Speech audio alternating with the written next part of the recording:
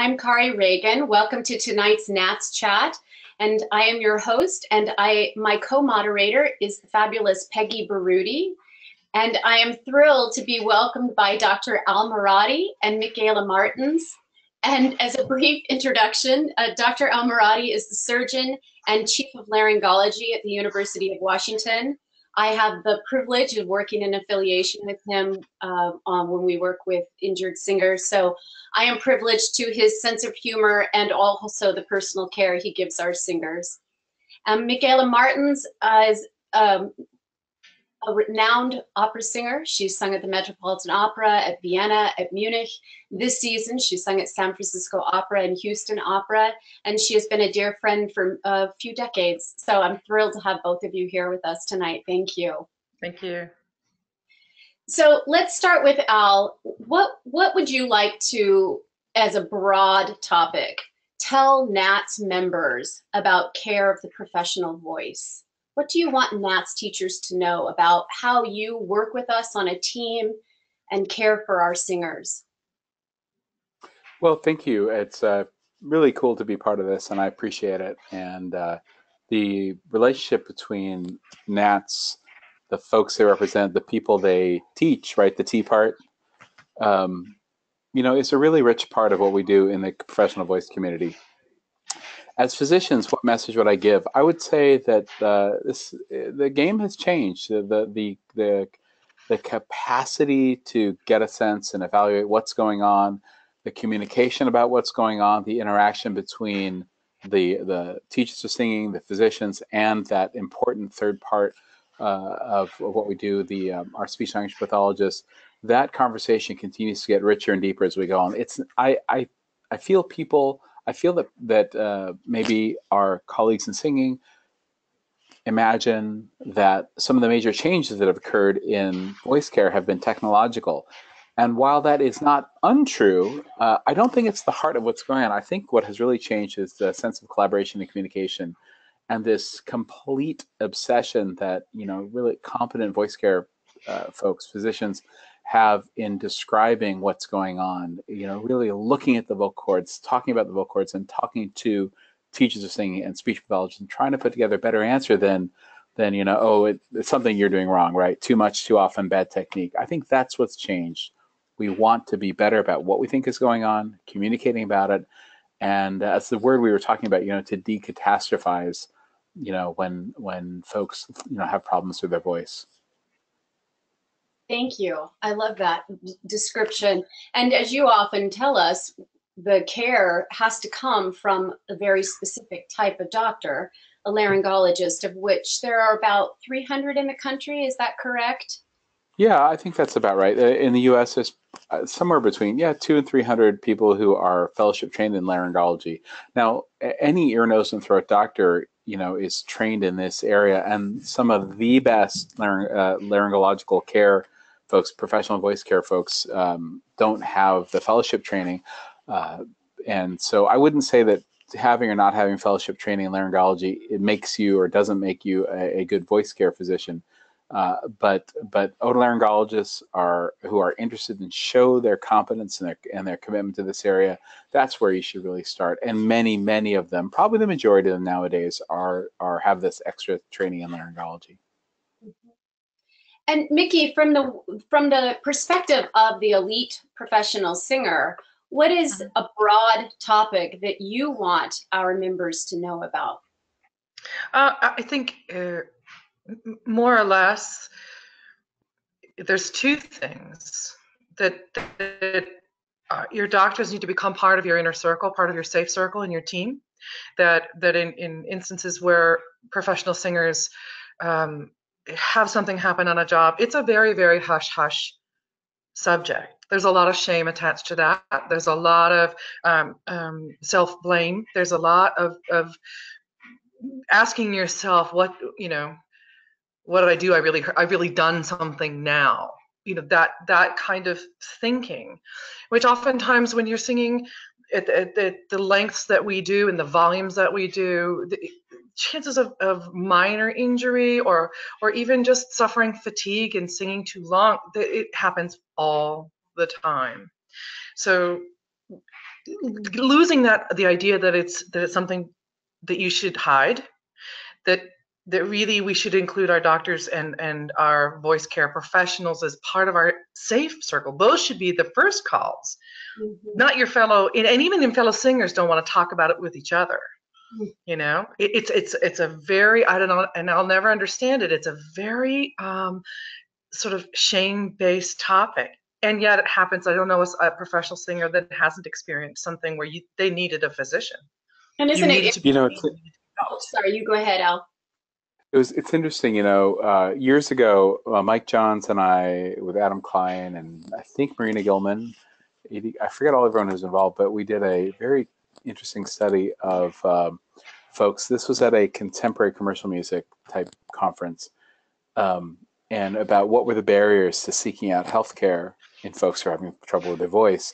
And it's not that we couldn't imagine what the main outcomes were going to be, but it was really confirmed a lot of our fears that it was access, it was information, it was insurance, and it was the actual physical act of getting examined, and the concern of what would be found and how it would be potentially misunderstood or how someone would become labeled. So I would say together, us, people on this webinar, people in my circles, need to work on, smoothing out some of those barriers and speed bumps, because people don't easily get the care they need. And it's not always, the physician doing everything right or wrong, or maybe not listening well. I think there are some things that hopefully this sort of thing will help overcome, in terms of misperceptions probably about the process, and the culture around injury maybe among our singers, and hopefully things like this will help overcome that. And it's so interesting, the shame aspect, because on any given day of a sport, I mean, we're in the middle of the Winter Olympics right now. If somebody injured themselves, there would be no shame that they fell on the slalom down the hill. There would be no shame around that, right? They would just have their team assembled and get to work to rehabilitate. So I find it interesting with the singing and the arts that exists. Peggy, I suspect you'd like to add to this conversation. Well, I appreciate everything that's being said. I do think that the exponential growth in knowledge and understanding of the voice and how it works has allowed physicians to better diagnose and better understand how injuries occur. And I think that knowledge and this collaboration between the disciplines, those two things have created this new environment that we're talking about, where it shouldn't be and doesn't have to be shame-based. Part of the shame-based was the fact that there was a lot of ignorance about even the makeup of the vocal folds themselves, as Al knows only too well. So with the expansion of knowledge in voice medicine and in the medicine world, we are understanding more and more how injuries occur. What's an injury? What's a normal? Is swelling normal? Is that an injury? Is that something we should worry about? I mean, we have a whole different perspective about this, and I think that's being shared with the singers, shared with the teachers, and it's this interdisciplinary communication, along with the expansion in knowledge, that's created this whole new environment. I mean, back in the 50s, 60s, even the early 70s, vocal fold surgery, as Al can tell you, to remove a mass involved stripping the vocal folds. And so people ended up very often scarred from this surgery. So that gave vocal fold surgery a bad name. Now we have these very sophisticated methods the physicians do of removing masses, and your chances of having a good result are greatly increased. So it's a whole new paradigm. And I think we're all just catching up to it. I have to say, and I don't know, Al, how you tolerate it, but I still hear constantly in the ENT field, just recently, a singer who has nodules, they've been offered no rehabilitation with a speech therapist or a singing voice specialist, and the doctor's recommending surgery. And I just find that so frustrating and appalling. And I don't know how you contend with that all the time. I'll give you the head exploding answer, or I'll give you a little more mature answer. There's the head exploding answer, which is, there are probably cases where it's just wrong, plain old wrong, and that's real. I mean, that is probably not the best thing to do in some of those cases. Again, I don't speak with any specific knowledge.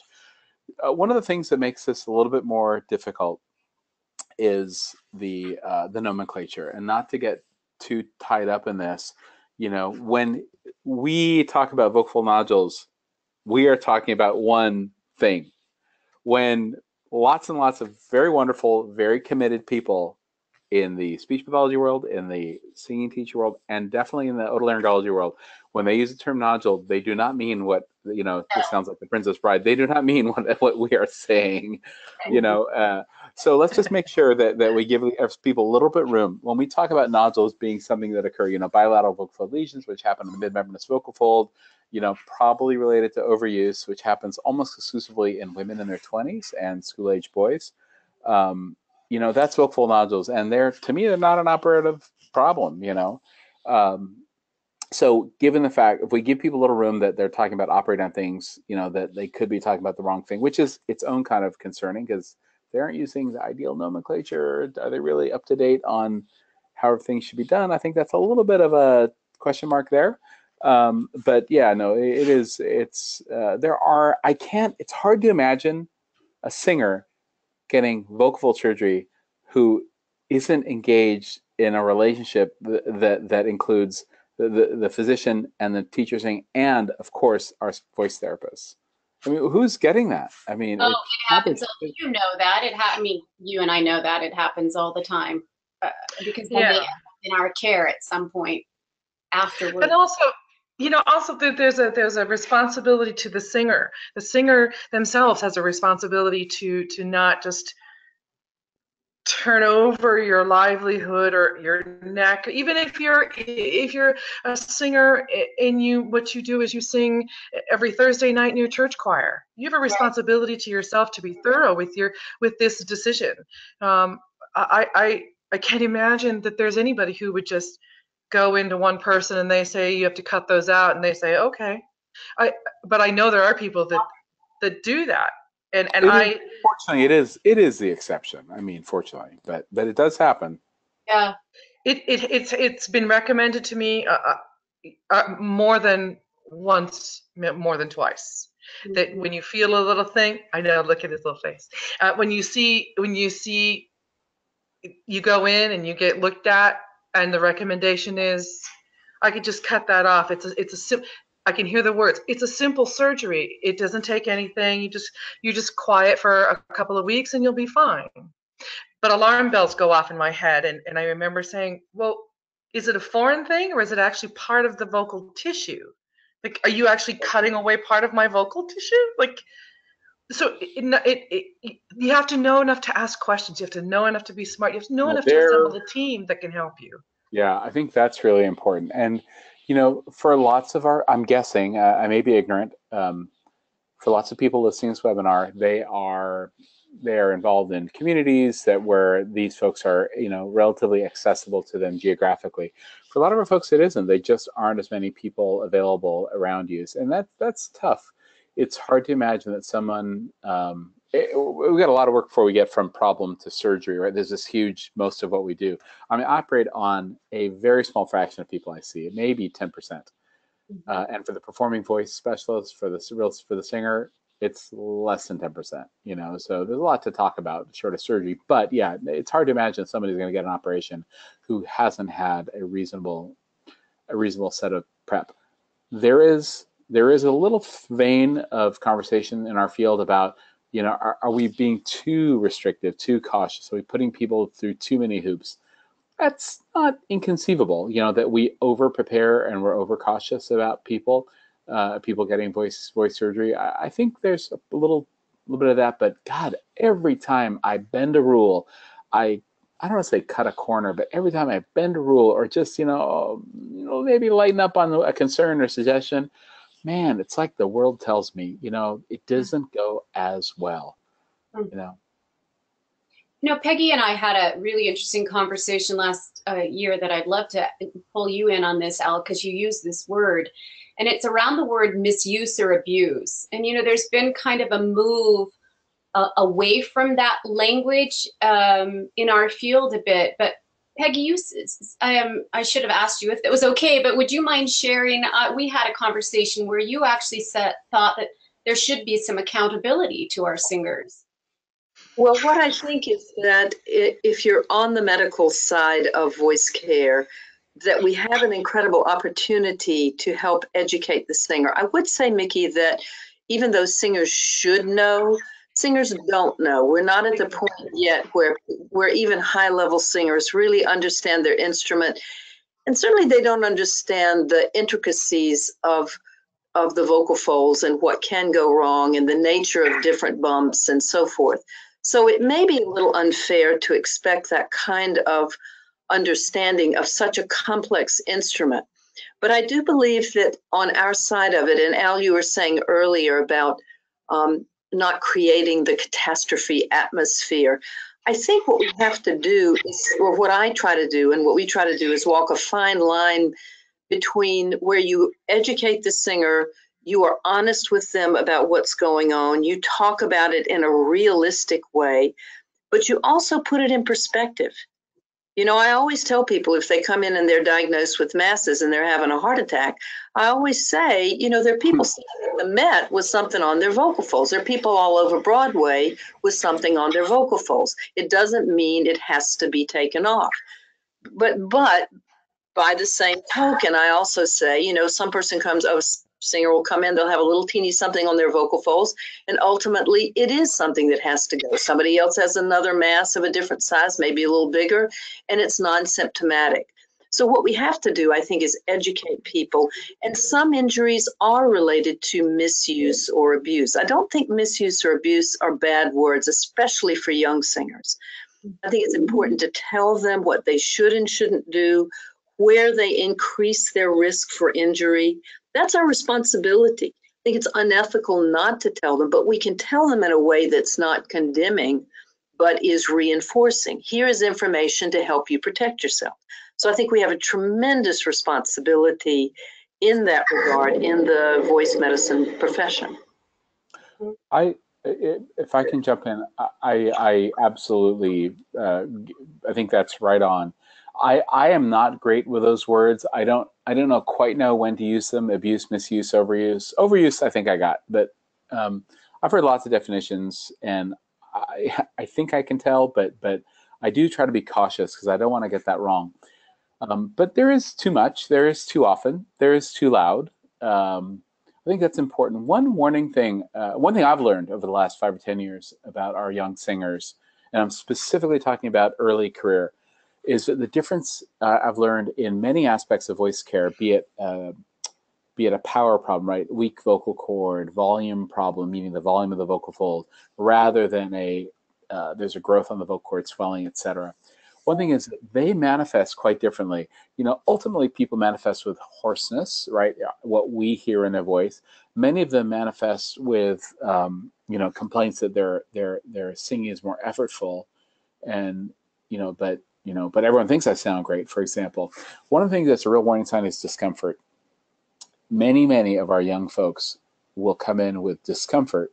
They will complain of throat pain, throat ache, et cetera, and no one thinks they sound bad, and they don't think they sound bad, but it is an absolute sign of pathology. Generally speaking, the healthier you are, the younger you are, the less likely that they will automatically have hoarseness as a symptom of vocal fold pathology. They can muscle through, power through, breath support their way through many vocal pathologies without sounding bad. It's just effortful and it hurts. So watch out when you hear that sound. This is what I'm fearful about. You know, when people get scoped, right? That's what we're talking about, looking at the voice box, scope, and they don't see anything, and the patient doesn't sound that bad, but they say it hurts, it aches, they automatically go, not unreasonably, but probably incompletely assessed to technique.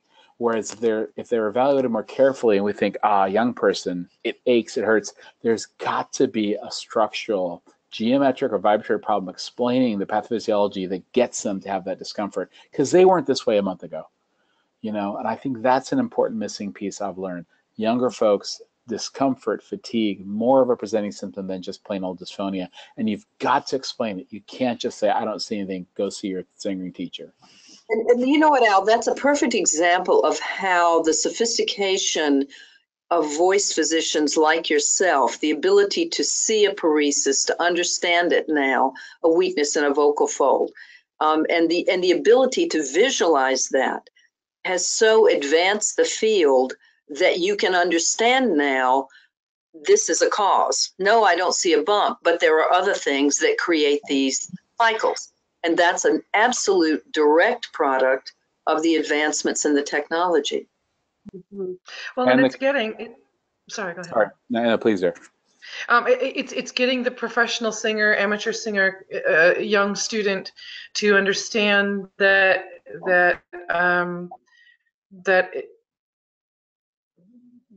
previously, where you had doubt, you could trust your physician, or you could fall into the hands of somebody who would explain something to us that way.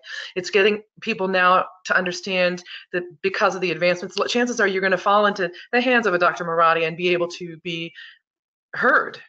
You know, there's nothing in my neck, but it's hard and it feels difficult.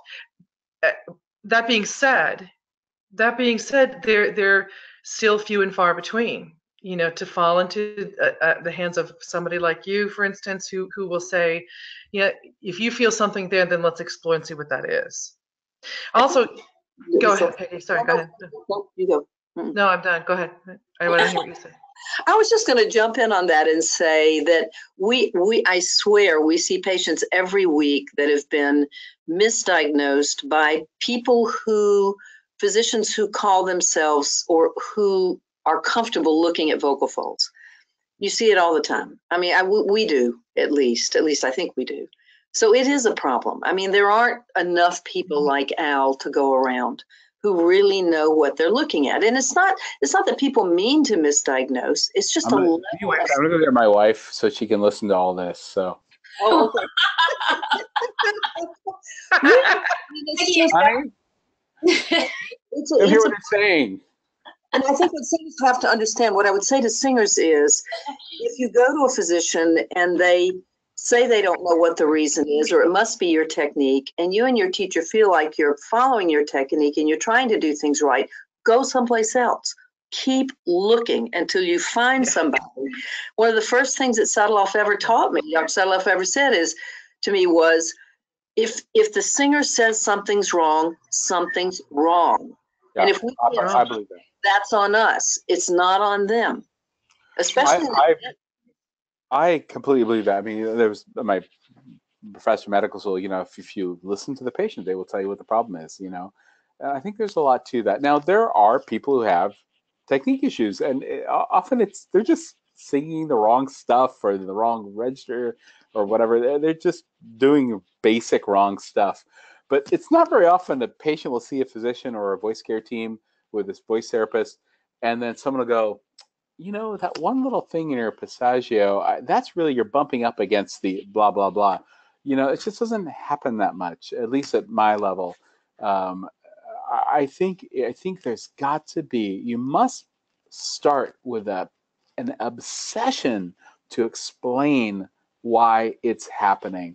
And you may end up with the, you know, I can't explain it. Let's work with a team. You know, you can end up there, but man, don't start there. And Al, wouldn't you agree that sometimes it's like a perfect storm? It's more than one element. I feel like I tell patients this all the time. They come in, they say, well, he said this is wrong and this is wrong and this is wrong.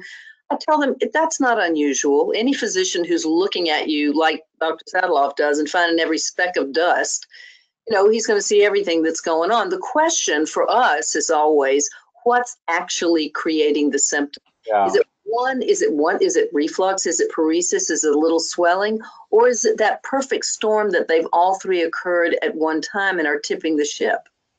I mean, and when we educate patients that way, yeah, I think it's very helpful. But again, the patients have got to get to the right person to be educated And I mean, I live in a city where we have, I think, 7 laryngologists here now, Al. 9 now. 9. And they're super people. Not just, and then we have some, you know, in ENT voice specialists, and even here, I mean, I've been contacted just in the last month by probably 10 injured singers, some of with some pretty not great diagnoses that I have to then get into Al's office to get the right diagnosis before anything can happen. It does beg the question, and I don't mean to derail this, you know, Go ahead. where did all these people come from? The injured singers? Yes. Well, I mean, that begs the question that infuriates me as well. I mean, but again, it's always, as you taught me, multifactorial, right? It's not, there may be a singing technique issue as a component, but most likely there are other underlying components such as reflux or allergies or other things. And it's a high-risk activity. Mm-hmm. You know, you're pushing the envelope if you're singing on a regular basis. The only other thing I wanted to say about physicians is just if we're speaking to singers in general on this discussion, is that one thing that's very confusing for professional singers is you can go to 2 or 3 top docs in the country and you can get 2 or 3 maybe varying diagnoses or varying suggestions of treatment. And for singers who have the money to do that, high-level singers, that can be very, very confusing.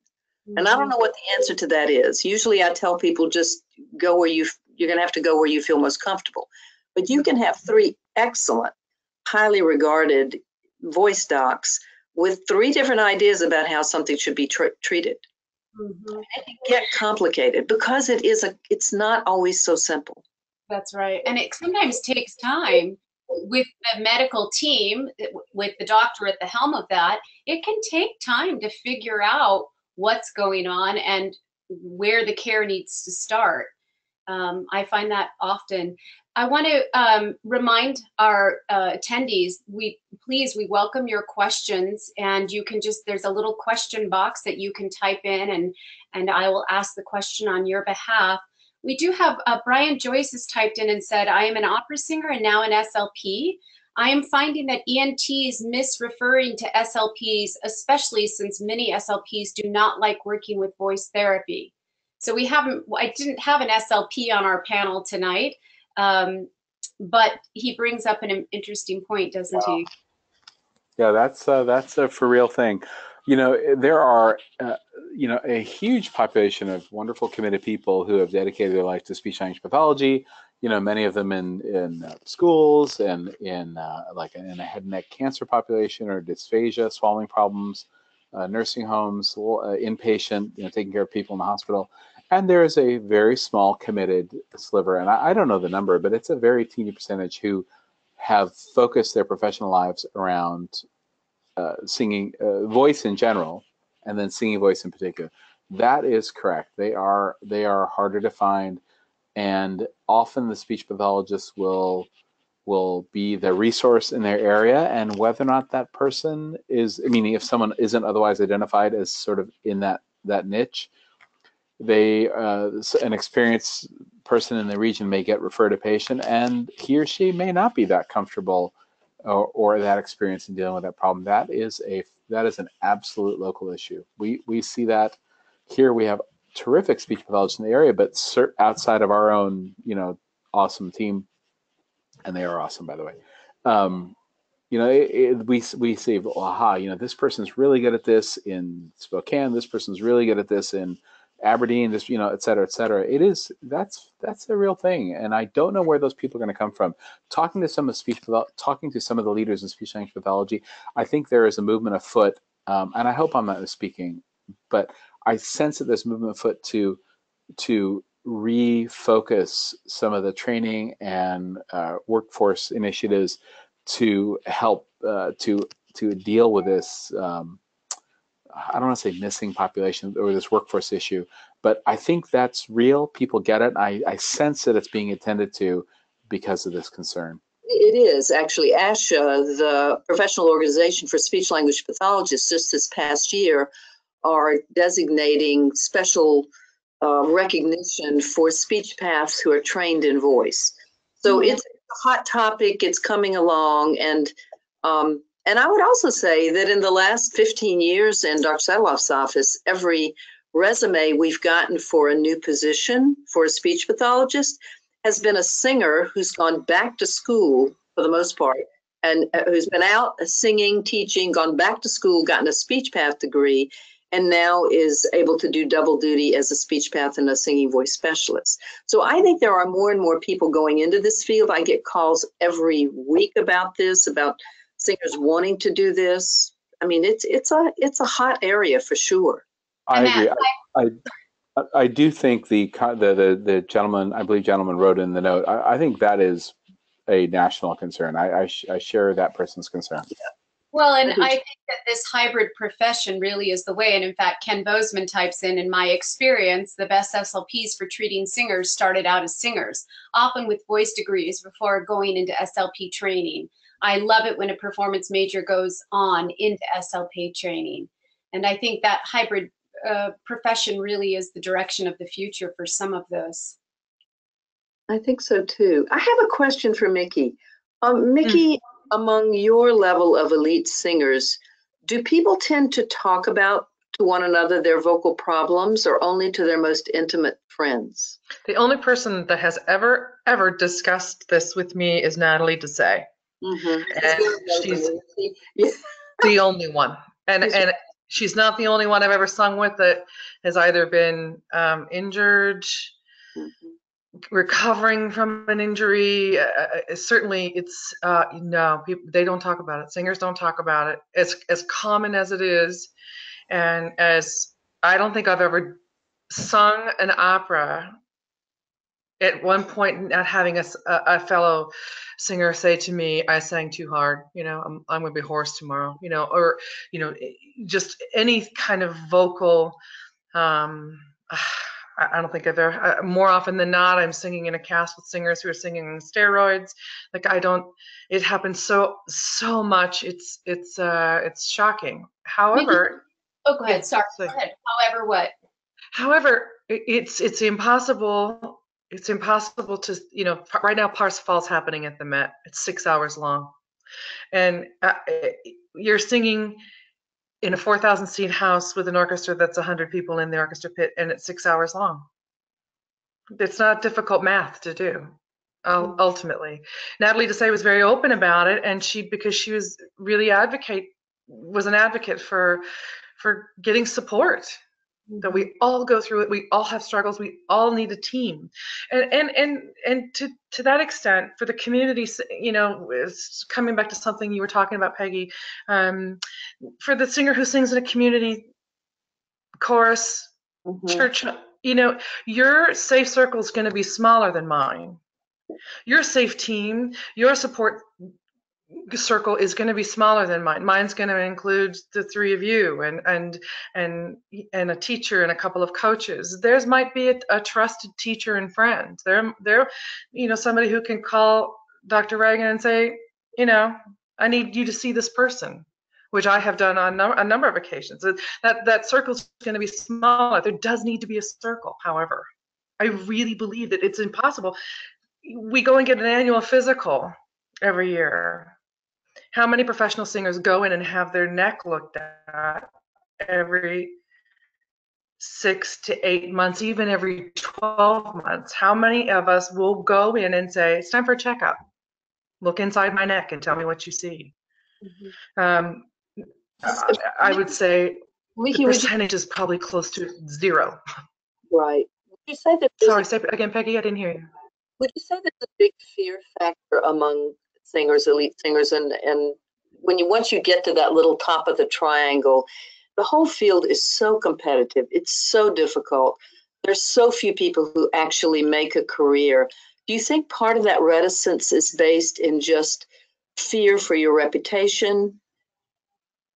Yeah, I absolutely do. I think if they find out you've been to the doctor because you had an injury, there's not a lot of opera houses that are going to trust you with a $9 or $10 million production. So there's partly that. There's partly that a lack of information. I'm sorry, There's just a lack of information among singers. Right. A lack of information among singers. Not to sound like, the number of singers who gargle and steam away F things is astonishing. Gargle and steam. Yeah. Not to sound all ivory tower here from the university, but you know, I'm interested, circling back to Kari's initial example she gave about the difference between the performing singer and the performing athlete, and how we societally even, and even within our profession, how we sense, interpret, or categorize their injuries. You know, this sense of concern about disclosure, vulnerability, business decisions that go along with being an injured singer. You know, I got to think some of it's similar to some of the sports stuff, right? I mean, people are under different contracts, not just the number of zeros, but the structure of the contracts. You know, but I wonder if there's something that can be learned from that community. That's a highly business, you know, the business world has studied and tried to, you know, figure out that community, that business. And I wonder from a scholarly standpoint, if there's something we could do, right, us can figure out what is the actual number? How do people actually talk about it? Are we just missing the breakthrough study that says, you know, this really happens, 40% of your singers, dear Mr. Opera Manager or Miss Opera Manager, 40% of your singers are on steroids at any point. Did you actually know that? I know we talk about it, we think it, but do we actually know it? What can we do? What can we do to have a different conversation 10 years from now? Other than wait around for the doctors to get better looking at vocal cords, really. It's not just us. Yeah. It's, you know, the one thing I would say, Al, is that we all use the analogy now of singers as professional vocal athletes, because we want to draw that correlation between sports and singing. Both groups are pushing the envelope with the physical body. And we all know that there are limits. Everybody's voice is finite. There's a place beyond which you cannot go without experiencing some sort of breakdown in the instrument. It's true for singers, it's true for athletes, but it's pushing that envelope. And so that's a good equation or equating. But a central problem is that in sports, there's so much money invested in sports that when a sports figure gets hurt, their multi-million-dollar contract continues through that year, even if they don't play for that year. A singer gets hurt, they're not making much money anyway, even a high-level singer, and they're out. They're done, and there's no money, and it impugns their reputation, and because contracts are often done a year, it puts that in jeopardy. So I just wanted to interject that. The correlation for physical stress is correct, but the whole financial structure is so different. No, the nature of the contracts are quite different, and I agree with you. It's a problem. I mean, we have some questions. Oh, by the way, Peggy, Shannon Coates says, so true, Peggy. We have from Crystal Lau. She says she's a graduate student in vocal performance, and she'd like to know why the topic of vocal health is not specifically isolated as an academic discussion. And I'll respond briefly to that. In my academic class of voice pedagogy, it absolutely is a huge topic of conversation for obvious reasons. And we, in fact, go visit Dr. Merati's clinic and hang out with him for a couple hours. And I think you're seeing that more and more. I think the bigger aspect too is that it's not only academics. We have our field of voice is also the private sector of voice teaching. There are people that never go to college to either teach voice or study voice, and especially as CCM has become a bigger field. And so we have to keep broadening our reach to people, that it doesn't remain in this field of academics, that it extends outside of that. But I don't know if you guys have a response to that. She wants to know why vocal health is not isolated. It's happening slowly. I would say look at the NATS journal. Look at it 15 years ago, the articles in the NATS journal, and look at the articles in the NATS journal now. Mm-hmm. Look at the increase in voice medicine articles, voice science articles. I mean, it's changing. Things are changing. They just never change fast enough. That's all. Trickling down. I mean, there's been such, this is a hot topic for me right now as I'm working on a current paper for the Vennard Symposium, where, you know, how do we continue to include people that feel on the outside of what is perceived to be an academic nature of our profession, the studying of the mechanics of the singing voice and vocal health. And so I think we just have to keep broadening. How do we get articles from all of us in mainstream where people are teaching voice and studying voice? Well, ironically, I'm no deep genius on this topic, but from what I do know, ironically, you're probably the area where the most yardage can come is probably exactly from the community collaboration with our community singers and the teachers of singing, right? They've got the numbers, the volume, the people, and there's obviously plenty of smarts, plenty of experience. It's a matter of getting folks together, because whether or not the people are lining up the vocal cords and the mechanics and the Fourier transformations and all this stuff that, you know, I personally don't understand, you know, whether they're doing that, that's probably going to go on outside of the community. But the things that need to happen about understanding, even the thing we talked about with Mickey, you know, how often is this really happening? How big of a problem is it? What are people doing? What are our attitudes toward it? I mean, that's where this webinar in 10 years is different. Maybe someone's going to come along and say, you know what, turns out the vocal cord really operates on peanut butter, or there's something about it that's going to happen. There may be a little Nobel Prize action coming, but I guarantee you the thing that's going to make this conversation different isn't a vocal cord breakthrough in 10 years. It's a community breakthrough and understanding what the heck we do. How do we talk about it? That's what's happening in laryngology. It's not just looking at the vocal cords. That's happening. The technology is getting better, right? There's going to be a stroboscopy unit in every box of cereal pretty soon. But what matters is that people are obsessed with understanding vocal function, and they talk about it. We compare notes. We're texting each other securely pictures of you know, under you know, all HIPAA compliant naturally. You know, like, what do you think of this? You know, I was just writing this thing. You know, this column I'm writing for ANT Audiology News in the UK. You know, that when I started 20 years ago, I finished fellowship nearly 20 years ago. I mean, if I didn't know what I was doing with the case, which was not uncommon, you know, I would find a VHS tape and get it and write out this letter and ship it off, you know, to some brilliant world-class laryngologist who may or may not decide they would grace me, and they often did, with the time of looking, you know, finding a VHS player to pop it in and look at my grainy, crappy tape, to then give me a call or a letter back of what the heck I think is going on. Now, people send like these high quality videos to each other in a minute. Now that's the kind of conversation I think that has mattered to voice care. It's not just a technology in the clinic, it's technology outside of clinic and this sense of community. And I'm sure it's happening with things like NATS, but I think my sense is that's where this webinar will be different. The 2028 version of this webinar is going to be about your community. It's going to be about how we talk, how we decatastrophize, and how we have understood exactly what's going on and started to make a difference. I completely and totally, sorry, Kari. I was just going to say, we have a date in 2028, the four of us, to hold this webinar again, the encore version. Go ahead. Yeah, I'm going to be on a farm somewhere, so find me. But I completely agree with what Al just said. And speaking to the singers, if you don't know how to take care of yourself and your vocal health, get online, find a name, write an email, make a phone call, send it. Because if as I have found, much of the community in your end of the spectrum is so willing to talk to us and so willing to you know, Kari, I send you people all the time, and you respond, and you take time, and you give them information.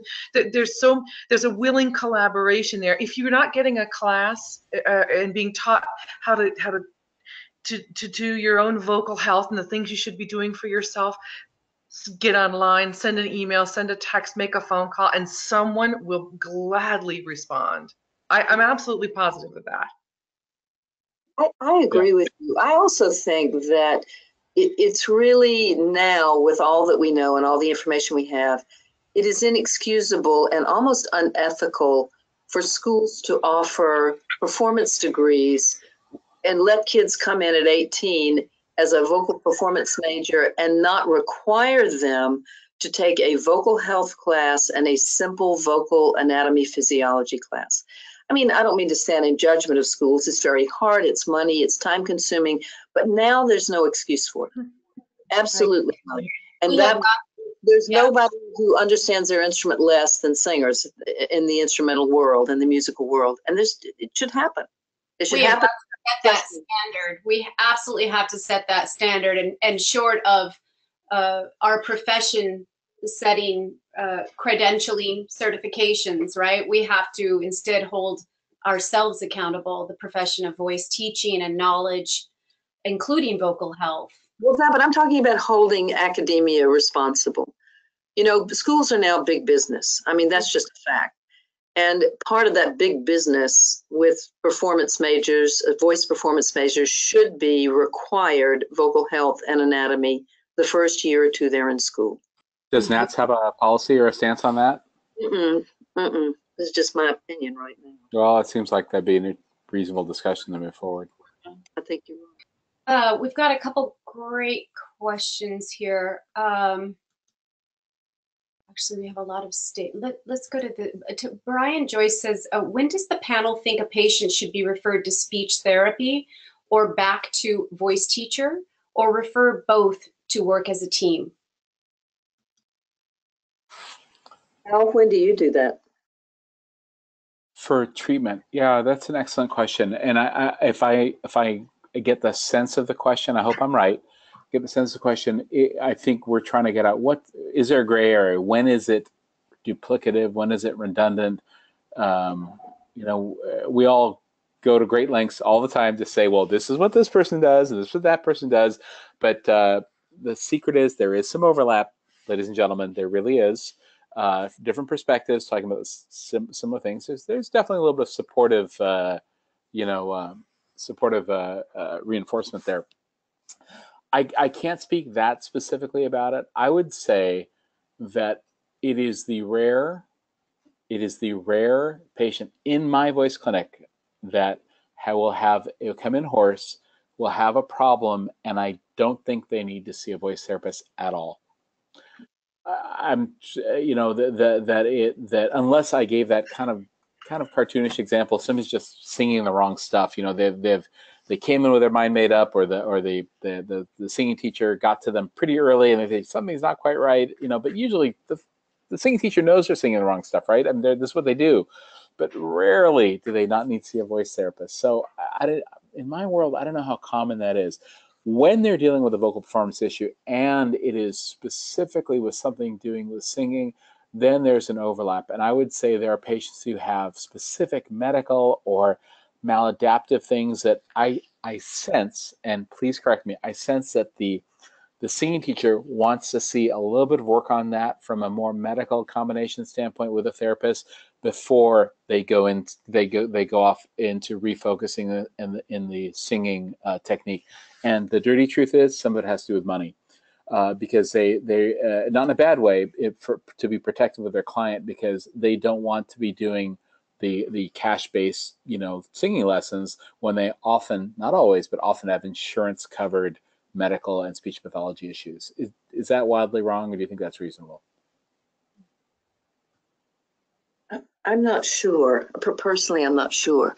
I would say in one point that you made that I think a lot of teachers, when they have a student that goes to see a physician about a voice problem that the teacher's aware of, some teachers really welcome the therapy because they know that they're not able, they've reached a point where they haven't been able to fix whatever's going on with the singer, and they want it fixed before they get the singer back. And as long as the therapist, singing voice specialist or speech therapist, is clear that they're not trying to be the teacher, but get them back to the teacher, I find that teachers are very willing and eager to have the work done and not to take the responsibility for something they cannot do. But I totally agree with that. I think that was more the second half of what I said. Yeah, I agree. Exactly. In our office, Dr. Cell office is very authoritative about this and strict. I mean, everybody that comes in with a voice problem, whether they're professional or not, they're going to get speech therapy and they're going to get singing voice work, period. And almost every patient does it. I mean, he holds that line. He won't do surgery without it. He won't consider anything without it. He absolutely demands that they have some amount of speech therapy and or singing work. I think we always have to be mindful of the communities that don't have this kind of clinic Right. that you're describing. The whole other problem. Right. We have a great question from Kelly Ellenwood. She says, since we have all you fine folks here, let's hear your top 3 vocal health guidelines. That's actually a really lovely segue as we are nearing the end of our time together. Al, would you like to start? Well, I mean, from the Bureau of Alcohol, Tobacco, and Firearms, I would say avoid alcohol, tobacco, and caffeine. Those are pretty easy. People are, I'll count that as one. And the second one would be most singers, when they find themselves in an overuse situation, it's usually their talking that's a big problem. It's not always their hours on stage, it's their time off stage. Just be mindful of that. I think those are 2 good things I would start. They're pretty basic. Those are good. Mickey, how about from the singing perspective?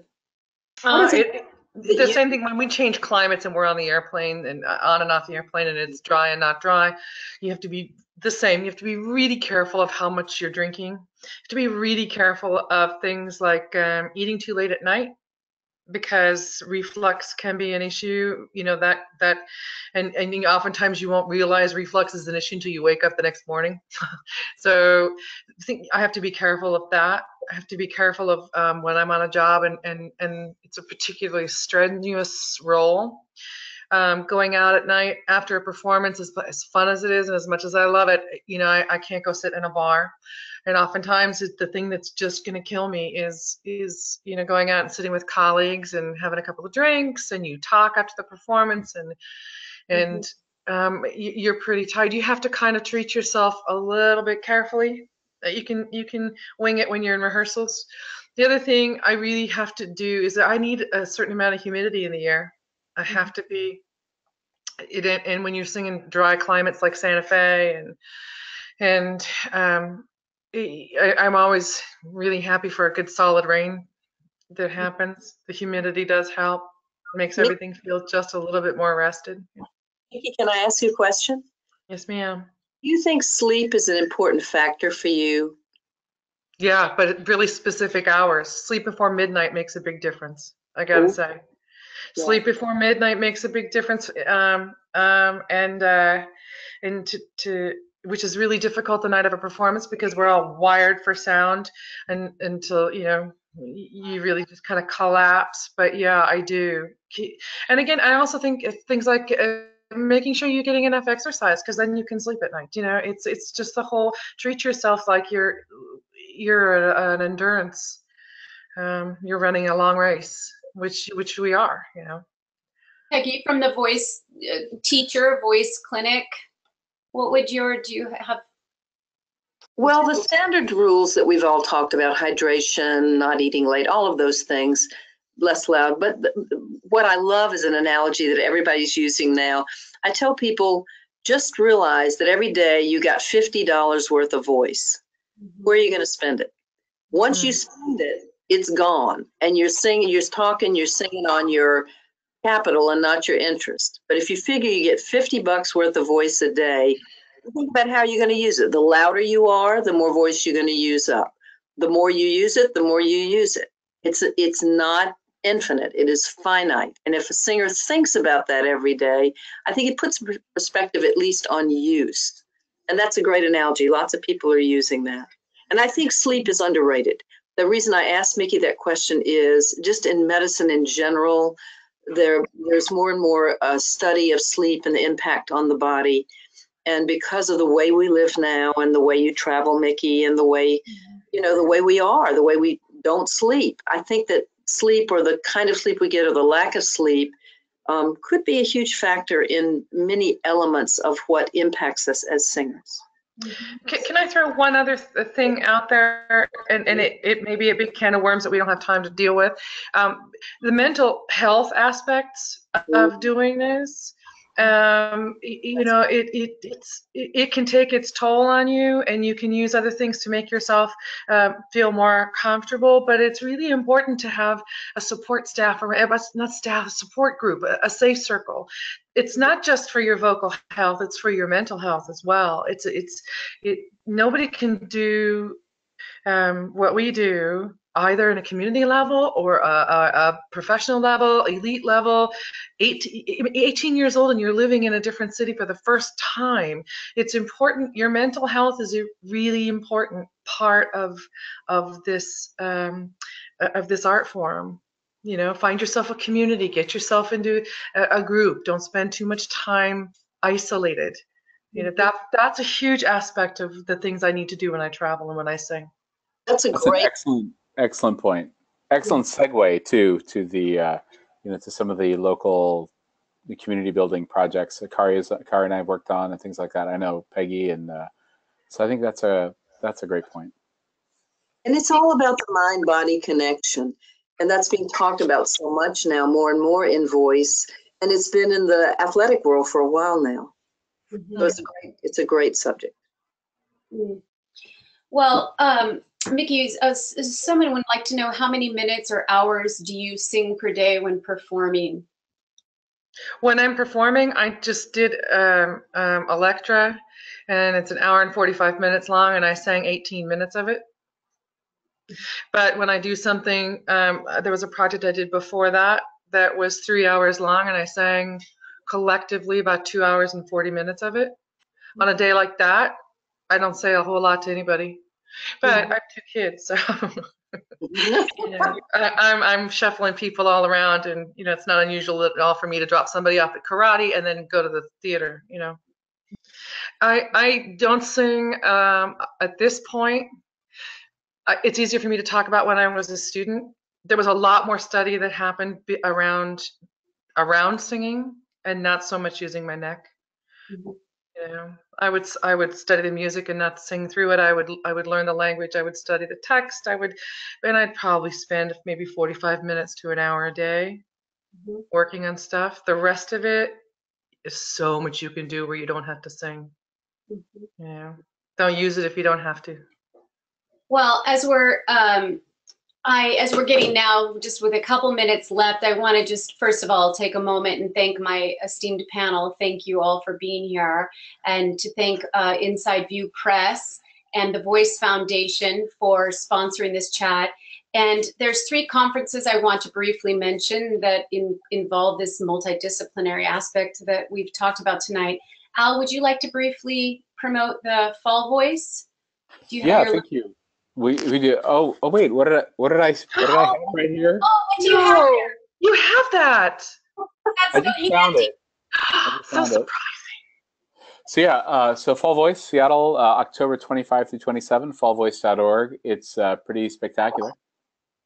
And also Al Merati and myself and our colleague Marty Nebdal are the head of the Northwest Voice Conference, Art and Science of the Performing Voice, which is in Seattle, April 13th and 14th. And this is our 3rd year. And we have First year had Mickey Martens, and it was awesome.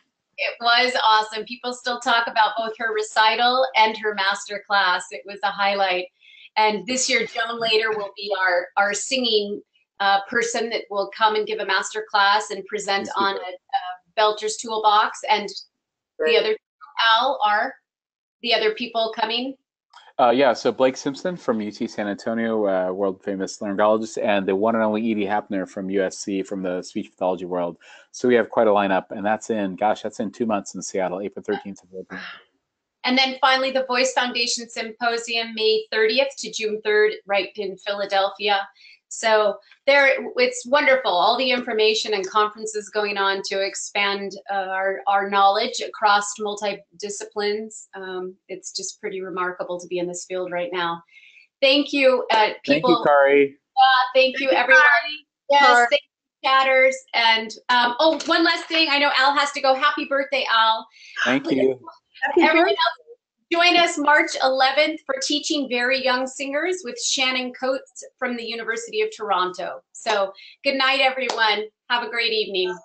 Thank you. Bye. Bye. Bye. Take care. Thank you.